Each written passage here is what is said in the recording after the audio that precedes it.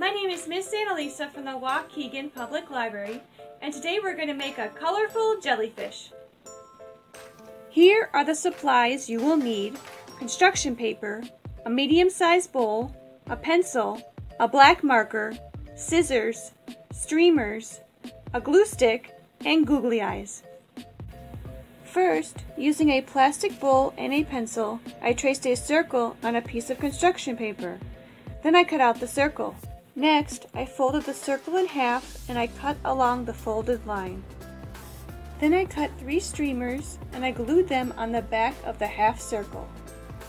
Next, I glued googly eyes in the middle of the half circle. Then, using a black marker, I drew a smile under the eyes. Using the cap of my glue stick and a pencil, I traced small circles on a sheet of lime green construction paper. Then I cut out the circles.